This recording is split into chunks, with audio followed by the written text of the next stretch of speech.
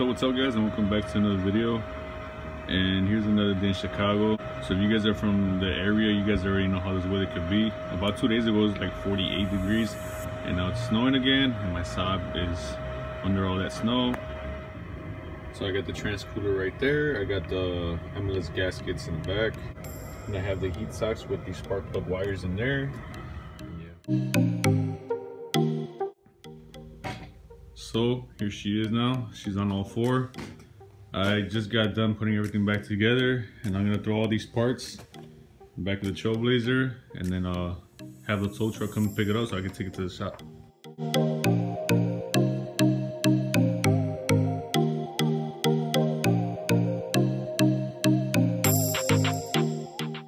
So yeah, I'm excited. I got the E-fans there, headers there, trans cooler there, and all the miscellaneous parts there. Spark plug wires, gaskets, and all that. And yeah, guys, you just don't know how good it feels to have her down already. I even forgot how low she was. She's pretty low, man. She looks real nice. I'm just ready to go to the shop now and get her all done and fixed. So one thing I am forgetting for the Trailblazer are the spark plugs. So I'm probably gonna go pick that up right now, and that should be the last thing I need for as far as the parts to go on the truck. So I just picked up the spark plugs, and I ended up getting the TR55 plugs. So I wasn't exactly sure what plugs to get with the upgrades I'm doing to it. And I went on a couple of forums. A lot of people were suggesting the TR6 plugs, but other people were saying that those plugs are good for if you're running boost or nitrous, or got like some big mods like a big cam or something. And then the TR6 plugs are colder plugs. I messaged the guy from the shop, and he suggested I get the TR55, so that's what I got. So the tow truck's got the SS. It's just one thing after another. We were trying to get it out the garage, and I guess he yanked it too much from the driver's side control arm, and he ended up breaking and just, you know, twisting it, and now it's all offset.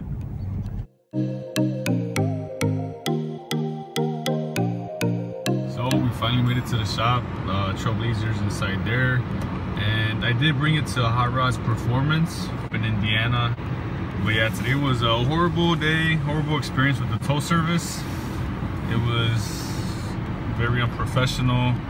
I figured the tow driver had, you know, the experience and knew what he was doing when he was trying to tow my Trailblazer out the garage.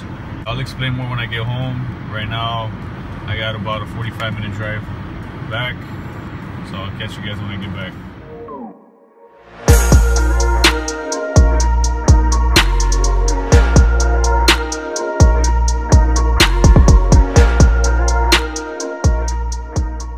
So there you guys have it. No more SS in the garage.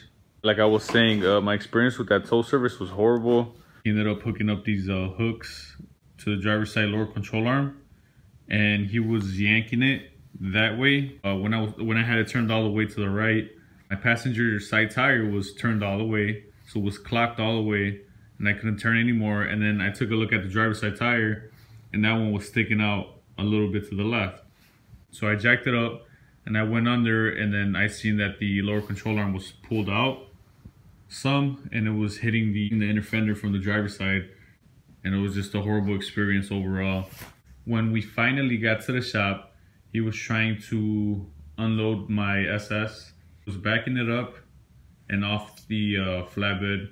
He ended up scraping my exhaust tip, and the way it was just angled coming down, it pushed that in, messed up my exhaust as well. I pushed it in a little bit and it scraped it. He said that he was gonna cover it. He was gonna call the shop tomorrow to get more information about the damages.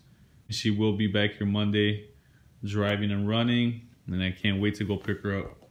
But yeah, that was it for today's video.